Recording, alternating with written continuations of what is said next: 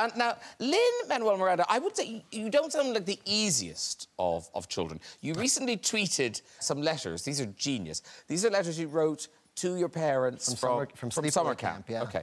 So the first one's kind of a form letter. So it's hi from camp, dear mum and dad, how are you? In hell. Weather's been OK.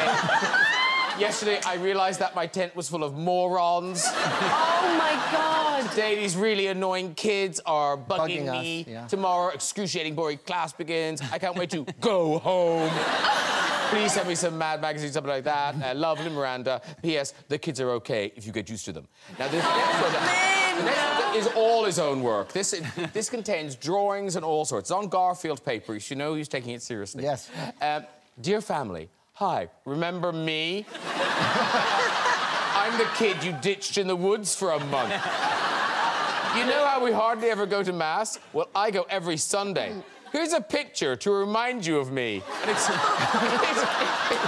you jumping off a building. I didn't like that. But then the weird thing is, you did get out of camp. I did. It was the performance of my life. I'm not proud of it as an adult, and if my kids ever ask about it, I'll deny it. But I faked a spinal injury. Oh, my goodness. To get out of camp. There was a kid who hurt his back and got to go home, and I went, huh. And then the next day, I was alone with a friend of mine. I threw myself on the floor. I pretended I couldn't feel my legs. And I was rushed to the hospital. And I had to keep up this performance all summer.